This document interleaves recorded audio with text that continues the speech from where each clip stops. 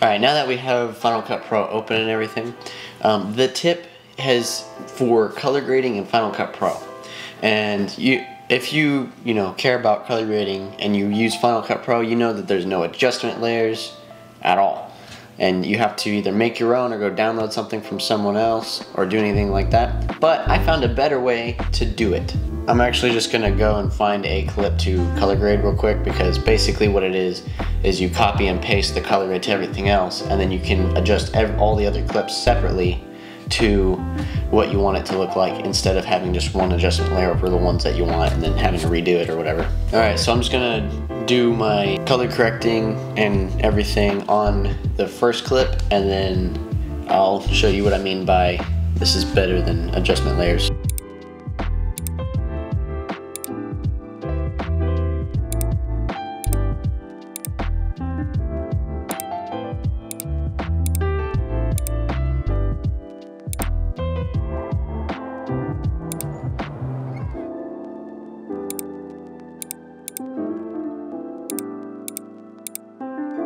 This is the basic, what I want it to look like for all of them. So basically you go and click copy, Command C for copy.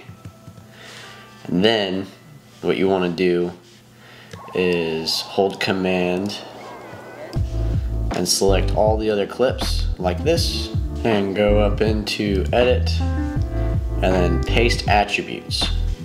So here it has all of the edits you did. It shows the color, all the effects basically.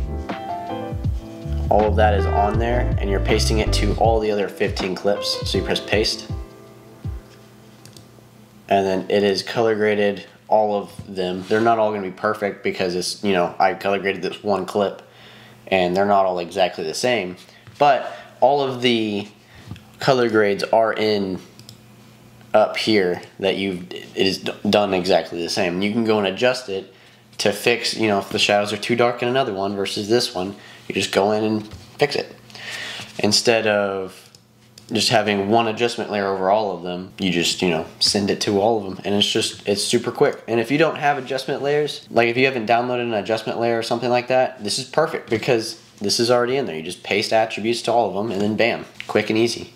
And then, when you go through and edit them, you just adjust them slightly if there's something not right. But you can see the majority of it looks pretty perfect. I can't really see anything wrong with any of the clips. Everything looks perfect except for like this one, which the lighting is different.